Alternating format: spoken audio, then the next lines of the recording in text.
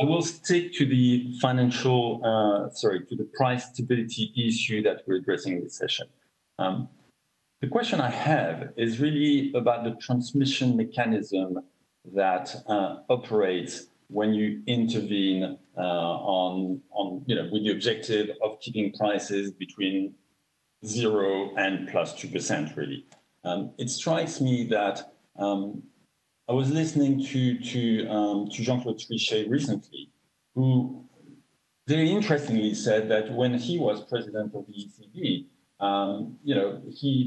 they reached the target of plus 2%, less little something each year, year after year. And he was not taking pride of that. He was saying that at the time it was possible to do it.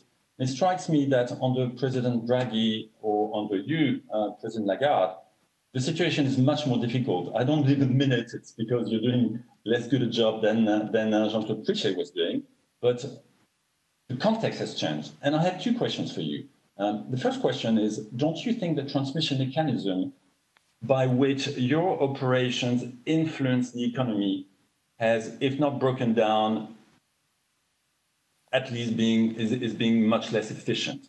And what I mean by that is that effectively you inject liquidity to financial institutions, and financial institutions provide less and less support to the real economy. And if they don't provide support to the real economy, by definition, your action is not going to reach the real economy and therefore will have less impact on prices. So I would like to reflect with you, and that's certainly something we've been pushing and saying at Finance Watch, on whether the structure of the financial system could not be a hindrance to your price stability policy. Thank you. In particular, and I'll finish here, very briefly, please. In the context of a depressed aggregate demand following the current situation and obviously the COVID situation.